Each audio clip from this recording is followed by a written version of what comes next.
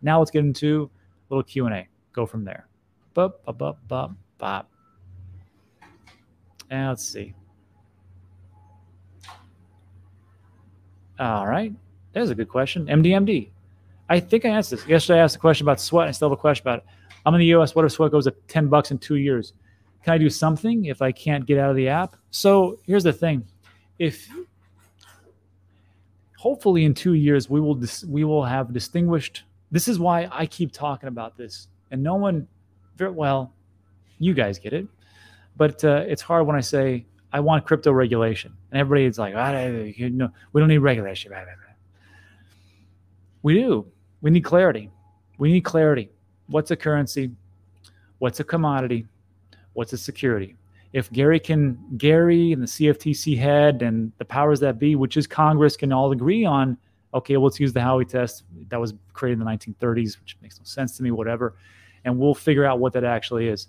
Now we can label everything what it is supposed to be. So MDMD, to answer your question, hopefully in 2 years, the reason why you can't evaluate or transfer off the sweat coin that you have earned by walking is because sweat economy and the business itself do not want to get in any problems with the U.S. legislation.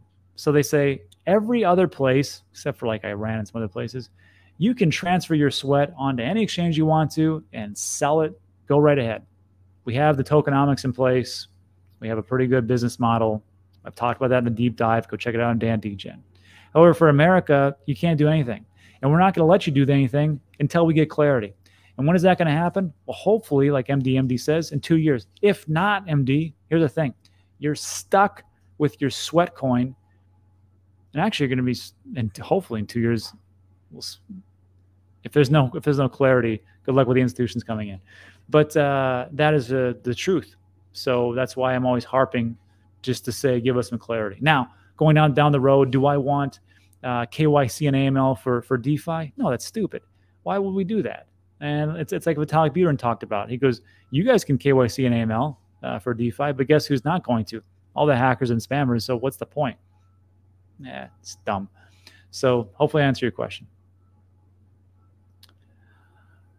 It's very unfortunate there's so many people trying to educate people on the future of crypto and they don't care. They'd rather spend their money on stupid stuff. I've stopped trying to teach people. Yeah, me too. Like, I stopped trying to get my family into it a long time ago. If they want to know, they'll come to me. And my friends, few and far between, will ask me questions. But of course, we're in a bear market, so they don't really care. I'm done teaching people. I like talking to you guys because it's going to be funny.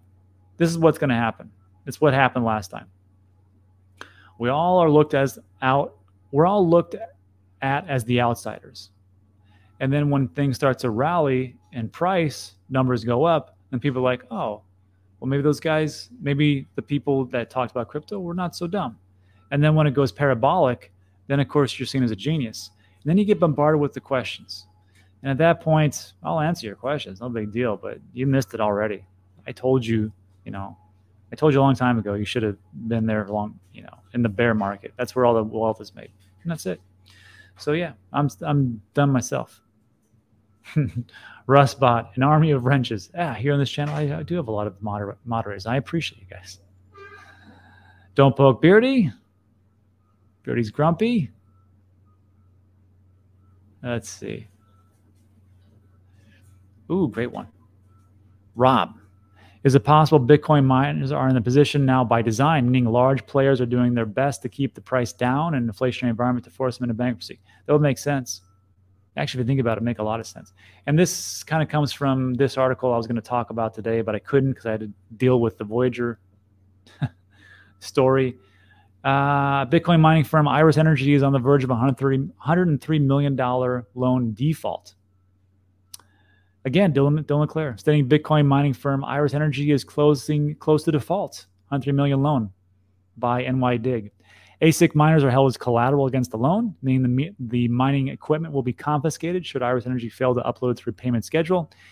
Interest repayments total $7 million per month. The firm's current mining revenue falls short generating only $2 million per month. I'm not a math genius, but it's very tough to make those payments when you're $5 million short. So yeah, that's why I know, like with Celsius, they want to do that type of business model where they're going to, have Bitcoin miners, and it's going to work out pretty well. I'm hesitant to say that's true. I think Bitcoin mining operation is a very tight industry as far as profit margins. I don't get into that. And some people swear by it, and that's cool, but I see a lot of issues. And also, Poolin, one of the largest Bitcoin mining operations, they shut down withdrawals not too long ago. I want to say about a month ago. Not sure if they're back, but that's kind of telling. I do too. Let's see. Rob, is someone taking all their crypto off the Voyager app is still eligible? I don't think so. I don't see why you would. And actually, they've already sent out the emails to confirm that you have a claim about a couple months ago. So if you didn't get that email, you're not going to be eligible to vote. Let's see.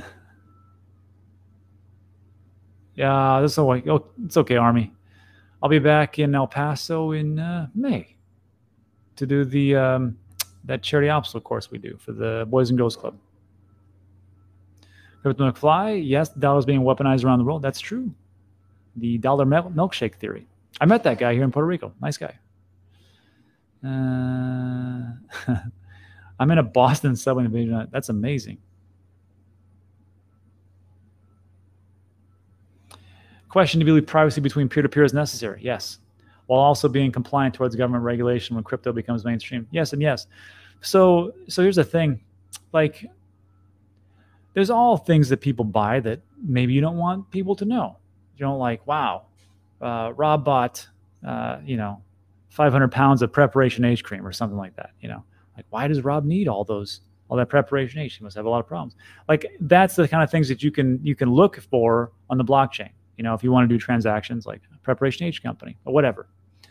So for me, I think in some way, shape, or form, we should have the ability to do private transactions. We do it all the time with cash. I do private transactions sometimes, don't tell the IRS, and no one knows about it. And that's fine, right? I pay 20 bucks here and 50 bucks there. And no one's the wiser. That's the great thing about cash. I know when people say cash is trash, it's not. It's awesome. I mean, just look at the cartels. That's what they use to launder money. It's fantastic.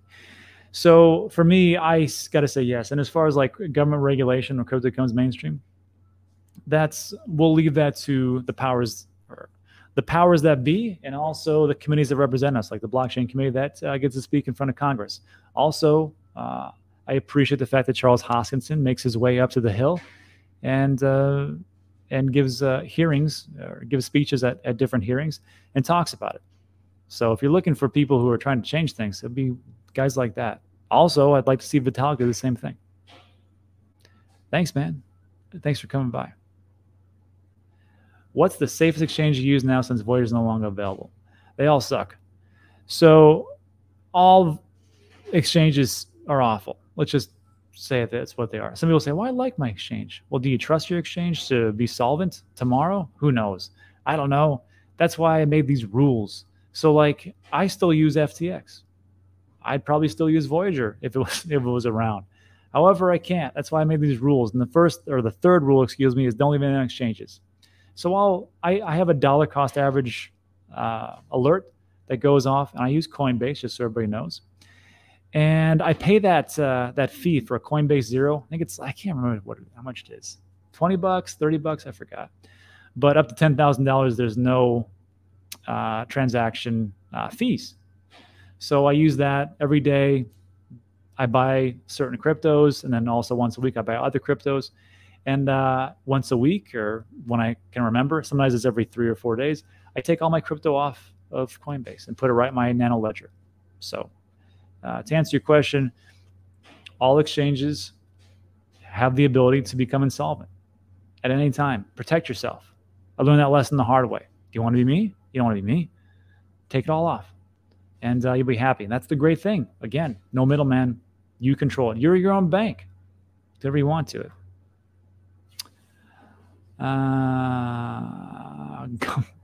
Gumball gaming clips. That sounds good.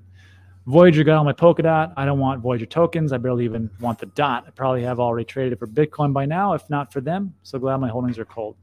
Yeah, that's true.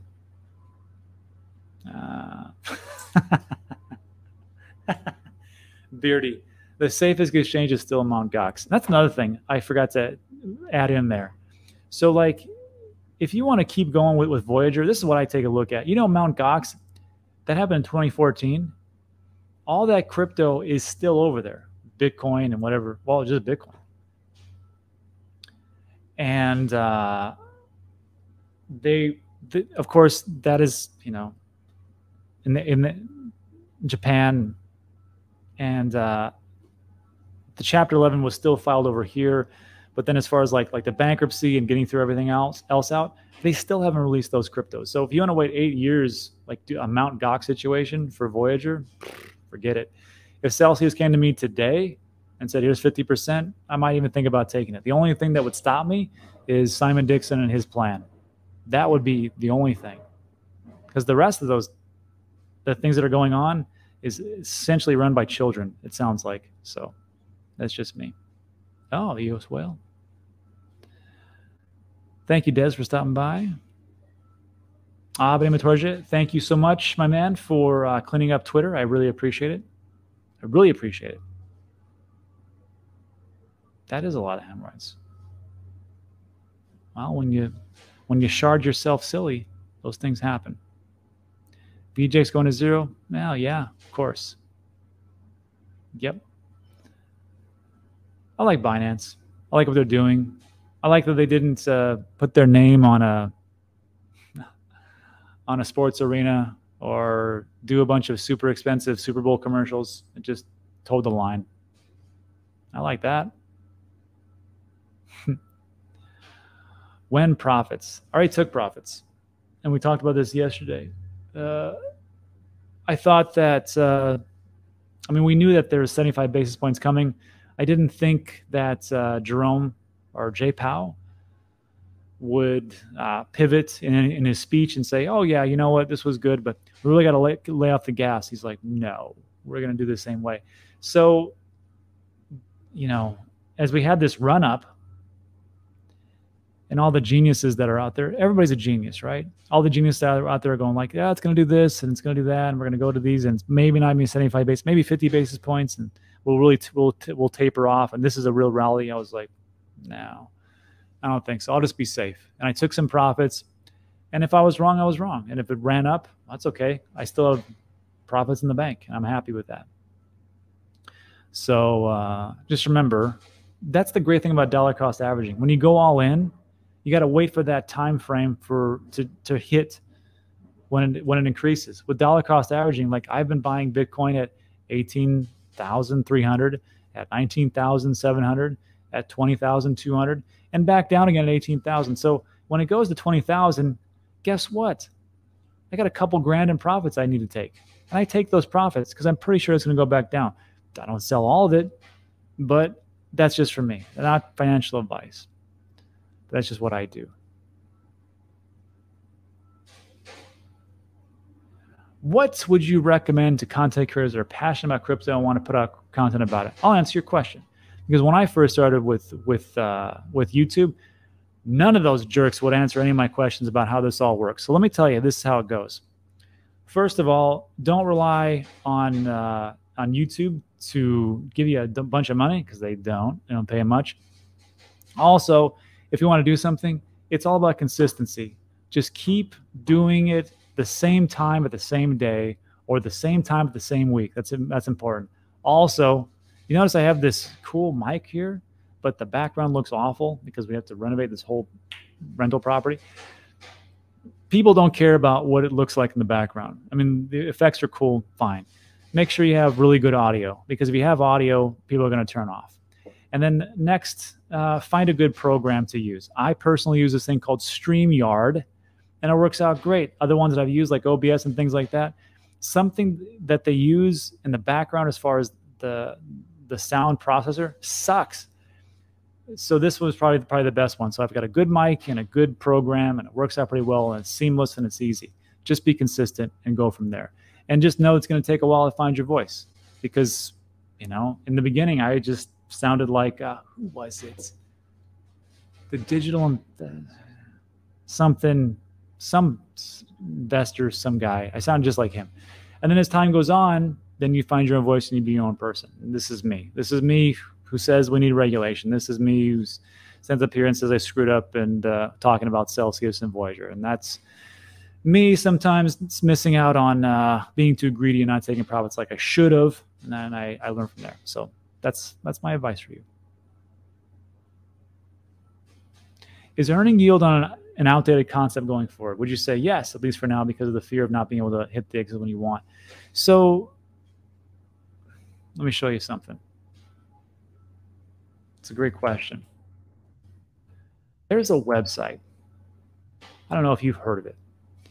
It's called Dan Teaches Crypto, and it's 100% free. I made it free because not everybody can afford $10 a month or whatever it is, or 20 or $100 a month. And it's all the best information I could possibly put together, and I'm constantly updating it. But for here, as far as yield goes, just when you sign up, I just ask for an email so I can send you the updates. I don't even spam you. But oh, that's not it. How do I, module 5, how do I stake cryptos? So underneath here, I talk about how to stake to gain yield, which that's what proof of stake is all about, right? Gaining yield by staking. But I make a distinction, and you have to take a look at these projects like Theta, like Cardano, like Avalanche, like Polkadot, like Cosmos, and figure out what's the lockup period. And when I unstake, how long before it goes right back into my wallet. And also I recommend that these things, you don't stake through an exchange. What's the point? They're just going to, you know, if they become insolvent, well, I was staking to give them my crypto back. They're not going to do that. So when I stake things, like I use my ledger, if at all possible, because I want to retain my private keys. I don't want to give those to anybody. I've learned my lesson on that one plenty. So when you do this and you're helping to secure the network, so much the better, right? And you can actually make those assets work for you. And since you're retaining your private keys, you don't lose it along the way. But it only works if you do the work and you put it on either like a Daedalus wallet for Cardano, or you use a ledger, or you use an actual wallet that is registered by the particular project. Watch all those videos. I show you exactly how to do it. That's it. All right.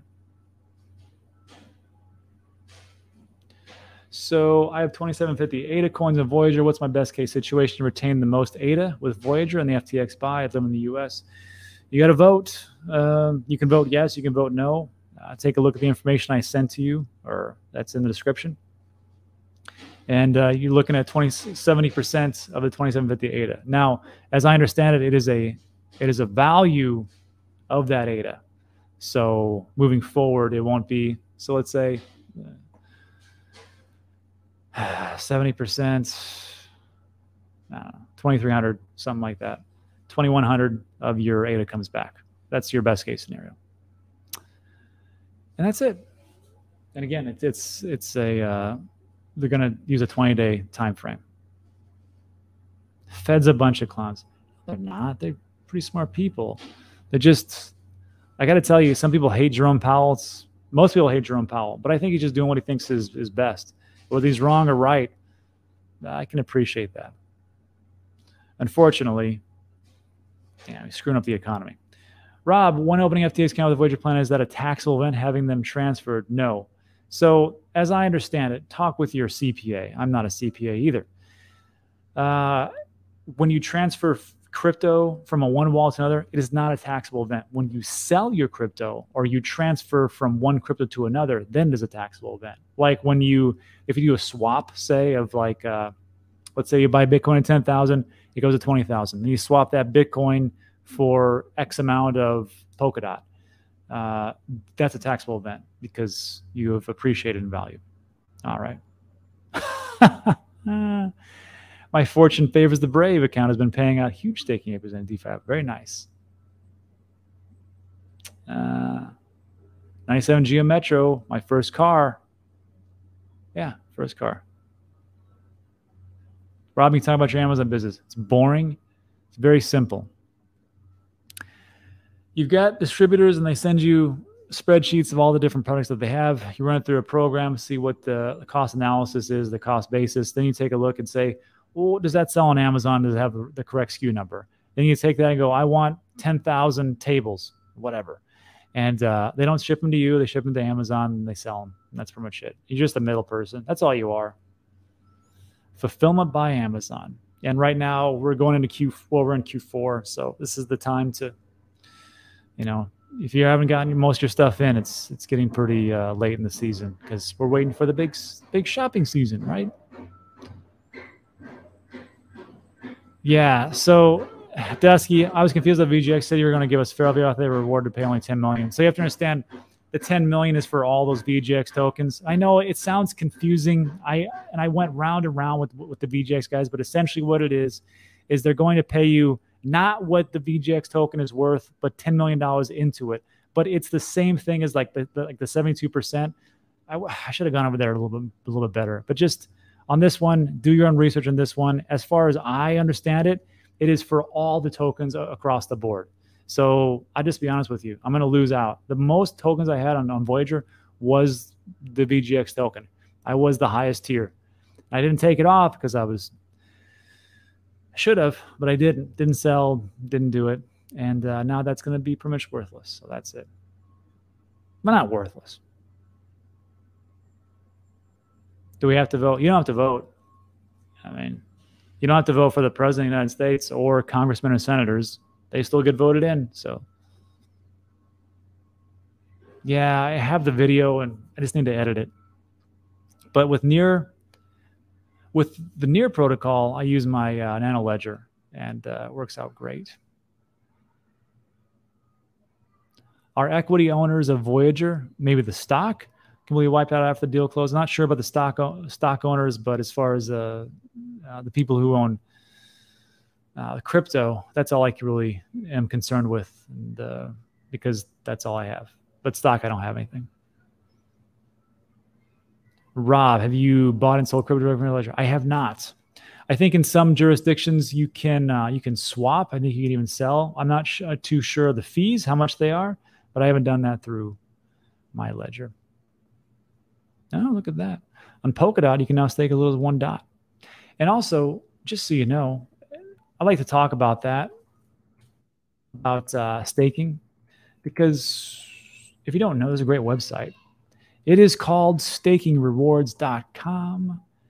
And if you take a look at the top 10, the rewards, what's this? Oh, that's interesting. That's new. The rewards, that is interesting. The rewards that you get for Solana, like Ethereum, 4.7% annual. Solana 5.62, Cardano 3.5. That's still a bit low, but okay.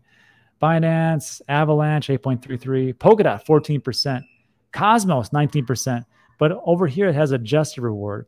The annualized reward rate adjusted by the inflation of the network supply. So you got to understand that just because they give you this crypto doesn't mean it won't inflate, and it does.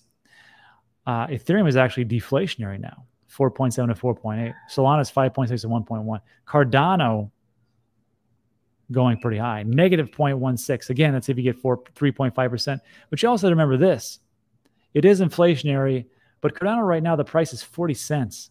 What's to stop it from hitting all-time high? I'm just saying. So yes, the adjusted reward for right now would be negative. However, you have to take a look at how much is Cardano going to be worth in, I don't know, 2, 3, 5, 10 years. And then all this stuff. So you can take a look at that, stakingrewards.com. That's why I like to talk about those, because you put your crypto to work for you. Let's see. It is pathetic. Has anybody bought crypto on the Ledger app? I have not. I think you can do some things like through MoonPay, which is through Ledger, but to buy it through a Ledger is expensive. You can also connect it through FTX, and you can buy it, but I don't know the rates themselves.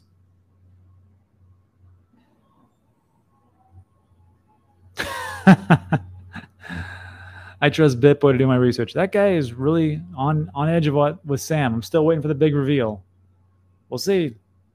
He's pretty much said the guy should go to jail. We'll find out.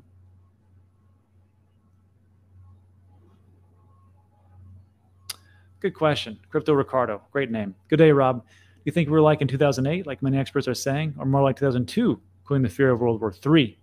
And guess what came next, Bull Run? I don't know.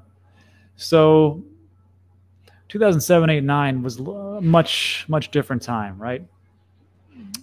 Just the total collapse of the housing market, swaps, and all the different shenanigans that were going on with just the big institutions that were out there. Now it's a little bit different. Now we're seeing the issue is, I mean, war is an issue, but we're seeing more things with, it's mostly supply side and some bad policy of the quantitative easing, which is just the printing of money. Do I think that we can get out of this? We can get out of this, but it's going to be very painful, I think, coming up because of the Fed rate hikes, which is going to throw everything into chaos. But we have to go through it. I mean, does anything that you've ever done in your life ever come because of it's just super easy to do? It always comes through a lot of pain. Doesn't matter if you're trying to get in shape. Doesn't matter if you're trying to get that new job. Doesn't matter if you're trying to improve yourself in any way or do things for your family. It's always a pain. It's always painful. And so for us to get to that next level of the economic boom, we have to go through this pain level. And I'm ready for it because we've already gone through these before. Let's just do it again. And if that means that crypto goes down and I get to pay for it for another 2, 3, 4 years, so much the better. Does that mean there's not another bull run in there? There's little mini bull runs here and there. And that's why I'll keep reminding you to take profits along the way. That's it. That's all you got to do. You don't have to sell everything. But again, so what you want to do. So to answer your question, I don't think we're in a global collapse where everything's just going to just fall apart and it's going to be the most awful thing in the world. I think on the supply side, once we get those things up and running, I think we'll do a lot better. And of course, when the Fed actually pivots, once the Fed pivots, it won't be so bad. And then of course, I think unemployment's going to rise and then it'll peak and then it'll go back down after when we hit the recession. It's just how we talked about this yesterday.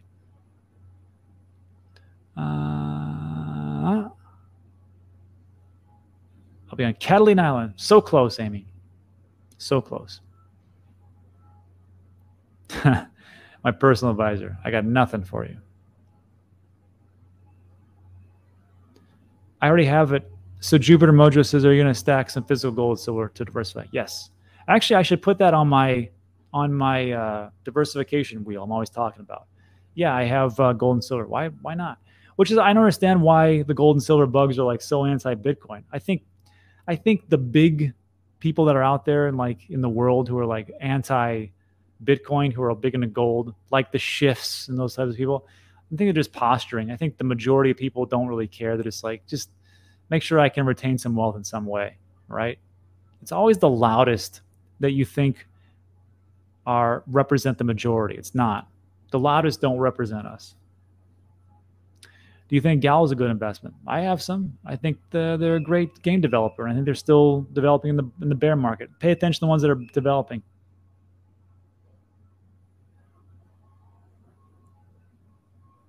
Huh.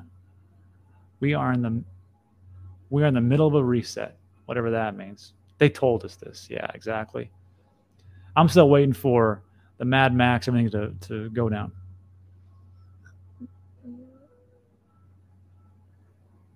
Yeah, me probably could walk here. If you're in the Condado area, right by the Vanderbilt. And that's it.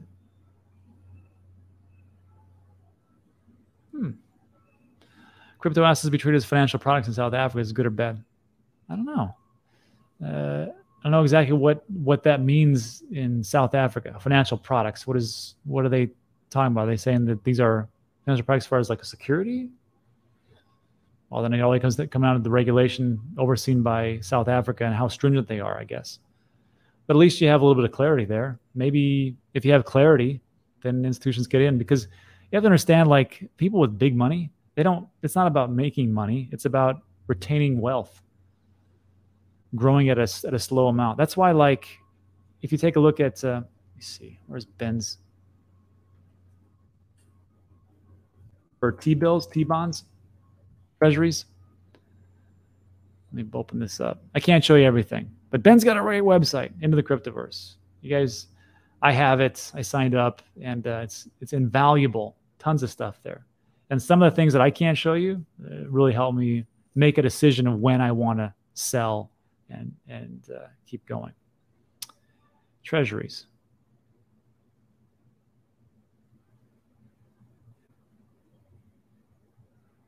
Oops, this one here. Oh, hey, would you like to see my screen? Yeah, probably. So again,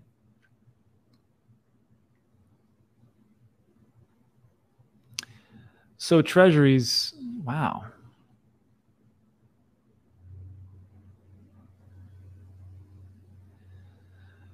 I mean, if you can make 4% on a 1-year treasury, that's and you have like millions and millions or billions of dollars. Let's just say 100 million, just give or take. I wouldn't mind 4.76% on $1 million. That's not bad.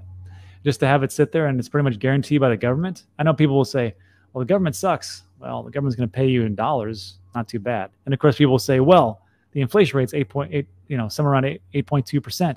So it's inflating away. Yeah, but if you take a look at the traditional market, you're down 30%. So not too bad. Really, look at this. Spreads. Constant maturity. Anyhow, I'm just telling you right now, like, that to me is a good deal if I have a lot of money. What else did I miss here? You can make almost 10% on an iBond. Very nice. iBond.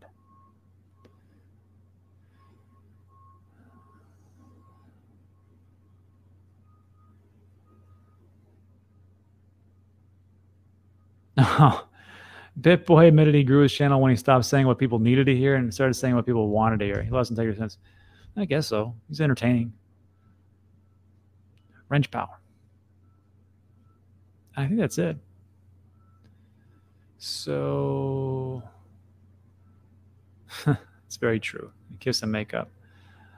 All right, guys. So that's it for today. I know it wasn't the most entertaining show, probably not, but for the Voyager thing and the Celsius thing, I mean, I think we've all learned a lesson, right? Keep it off exchanges. Those are like the worst things of all time. Get a ledger. And if you're having problems with the ledger thing, here's what you got to do. Let me show you. So you can watch a bunch of different websites or videos on ledger, but I got some pretty decent ones, and I make it very simple. Let's see.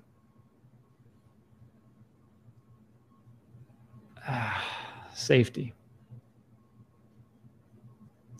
So I go over very simply, and they're very small. They're very short videos, 7 minutes, 5 minutes or so. What's a crypto wallet? What's a public-private key? Setting up your nano ledger, and I show you like how to wipe things out and reinstall, not reinstall, but reboot everything for your ledger so you never lose your crypto, and how to store it and everything else. And like me, I unfortunately have like multiple ledgers, and one I had a couple of different Bitcoins and some Ethereum and some other things that I had to sell when I went back to El Paso, and I didn't have the ledger on me. I had the mnemonic phrase with me, so I just ordered the ledger from Ledger, sent it to my house in El Paso, and I put everything back in, and then boom, just like that, 6 figures, and it came back. And you can only do that when you've used it again and again and again, but you have to get used to it and go from there. Anyhow, that's it. We're on an hour. That's way too long. I want to say thanks everybody for stopping by. I appreciate it. If you liked today's video, give it a thumbs up. Also consider subscribing, and that's all. So thanks everybody, especially the wrenches. I appreciate you all, and I'll see you on the next one. Adios.